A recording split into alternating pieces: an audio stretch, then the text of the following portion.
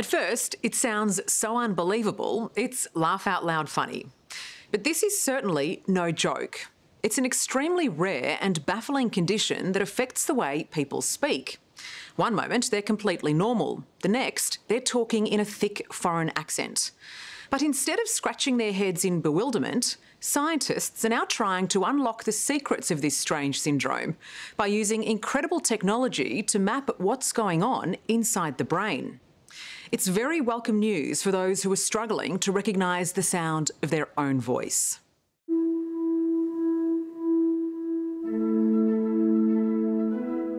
When I look in the mirror, I see me. But when I open my mouth, I sound different. Imagine suddenly developing an accent from a country you've never even visited. I woke up with an Irish-sounding accent. It's so bizarre, you'd be forgiven for questioning if this could possibly be real. The Australian accent that I have known for a very long time was just wiped out overnight. But for Angie, this is her new reality. Can I please get a strawberry milkshake and some potato fries with some extra ketchup? Yeah, sure. The sound of her own voice has been somewhat amusing of late. Do you get many people asking where you're from when they hear you talk? You know, sometimes people, they do a double take, like, you know, oh yeah, she just sounds different. People will ask me, you know, oh, so where are you from? And I'm like, oh, you know, I actually grew up here in Brisbane. Angie has caught many a friend off guard.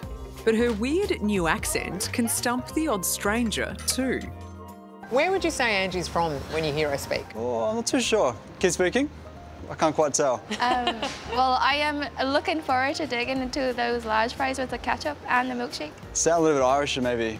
Maybe? Well, how Irish are you? I've never been to Ireland in my life. Really? Never. Yeah, I can hear it coming through very thick now. It's very prominent. While she tries to laugh it off, adjusting to this new voice has been tough for Angie. When did you first notice your accent change? It was on the 28th of April, I'll never forget that day. I was just singing as I do, and all of a sudden, all these voices and sounds were coming out of my mouth that's not my own. And I'm like, hang on a second, am I dreaming about this? Angie has now been diagnosed with a condition known as foreign accent syndrome, or FAS. It's a medical mystery, thought to be caused by psychological or neurological damage to the brain. So rare, there have only ever been about 100 cases. Latte in takeaway cup, sure. Large one. 9 years ago, 60 Minutes met some of them, including British woman Sarah Colwell, whose accent changed following a severe migraine. She said, no, you sound like you can work at a Chinese restaurant. She said, yeah, you could work in the local China house or something. And Australian Cindy Hastings, who developed an Eastern European accent after starting new epilepsy medication. Yes, okay, I speak a foreign accent, so it makes sense. But for goodness sake, what is foreign accent syndrome? 28-year-old Angie is the latest case to join this strange club. She developed her Irish accent 10 days after having her tonsils removed. But whether this is the cause, we'll never know. My brain has located my voice to a different country without a visa. I spent the whole day yesterday freaking out. It's a strange place to look for answers. Beauty, Billabong. But so perplexed by her condition, Angie turned to social media platform TikTok to document her journey. So it is quite a struggle. Yes, I know that I need medical attention and help. What was it that made you want to go on TikTok? So at first my friends just like, send us videos, we don't believe you, you know? And then I was like, oh, okay, I'll make a video for you. And they're like, oh my goodness, it's true. Can your friends tell me that my accent is from a cool part of Ireland or not? While many of Angie's followers did believe her, the intrigue also brought out the skeptics. And very quickly, trolls took hold. This is trash. It's fake, bro. This is the biggest load of shit. Accusing her of faking her newfound accent for attention. Fake. You're definitely putting that leprechaun accent on. Attention-seeking at its finest. I call bullshit. Could you fake it? I think if I was a very good voice actor, I can, but, you know, it doesn't benefit me in any way. Yeah, what does happen when you try to speak with an Aussie twang? It sounds like a train wreck. Does it? Try It me. does. Go on, Hey, Sheila, I'm just going down to the bottle-o. Do you want me to grab anything for the snags on the Barbie? Yeah, you're right. That doesn't sound very No, good. not at all. I do not sound like you. As you're about to hear in this customer service call... Okay. So, Ange, this is a recording you took before your voice changed? Yeah, I did. Until recently, Angie sounded like a completely different person. I'm just calling to cancel my membership, and I was just wondering, for the monthly payments that I've paid, will the remainder be refunded as per, like, pro rata? What state we come from? Queensland. Queensland, okay. When you say Queensland there, that's a fair dinkum Aussie accent. Mm-hmm. Yep. When you listen back to recordings of how you used to sound, what goes through your mind? It's a really hard feeling to describe because it's like, you know, that was me. People don't really know what they've lost until it's gone. All right, thank you very much for your help. No problem at all. Thanks for your call. Bye. See you, Angela. Bye. Foreign accent syndrome is a legitimate condition. It's described as a person's speech changing so that it sounds as though they're speaking in a different accent to their habitual accent. Does Angie have foreign accent syndrome? Yes. You're able to diagnose her with that condition? Well, she is a person who is speaking with accented speech that is not her native accent. So now I'm just going to get you to sing a song that we all know, which is Happy Birthday. Determined to find out why she suddenly sounds like she's from the land of the leprechaun, Angie has travelled to the University of Sydney to undergo a rigorous assessment with speech pathologist Professor Kiri Ballard. Happy birthday, dear Jenny.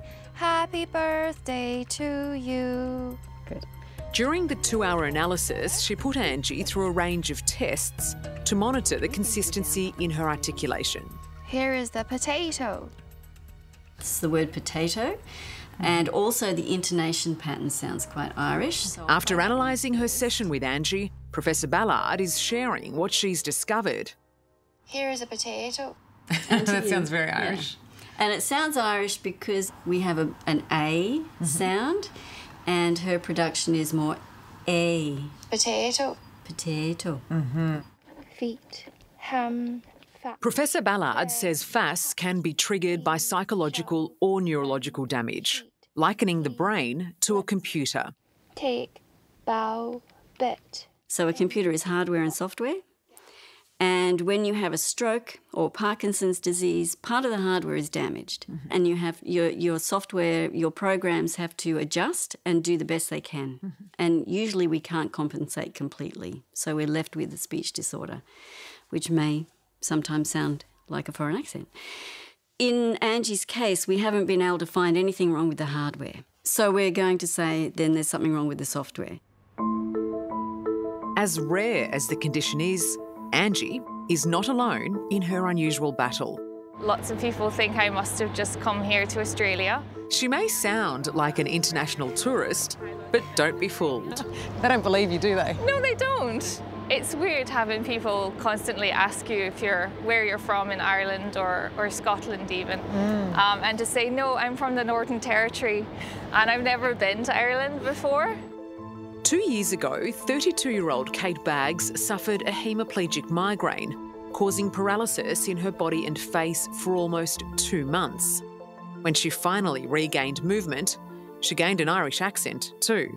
In the middle of a sentence, my accent just shifted and it was the strangest feeling. Mid-sentence? Literally mid-sentence. And I kind of went, that sounds really odd. I wonder what that is. Was it a bit of a novelty for you early on? A little bit, but mostly it was just a bit confusing, I think. I never realised how you sound is actually really quite a part of your identity. And when it changed, it was quite difficult to cope with that for a while. But probably after a couple of months, I just decided, look, this is going to be me for a while, just accept it. It's so pretty here. It is. It's a bit cold, but it's very pretty. With the support of her mum, Kate has come to terms with her new accent. So pretty. In the Opera House. I've only seen it a few times in my life. But it's been tough being out of the ordinary. There are so few people in the world who have foreign accent syndrome. Are you looking forward to meeting Angie? Yeah, I really am looking forward to meeting Angie. And I don't think there are a whole lot of people who have been bestowed an Irish accent with this syndrome. So I'm actually quite excited to help her through what I went through.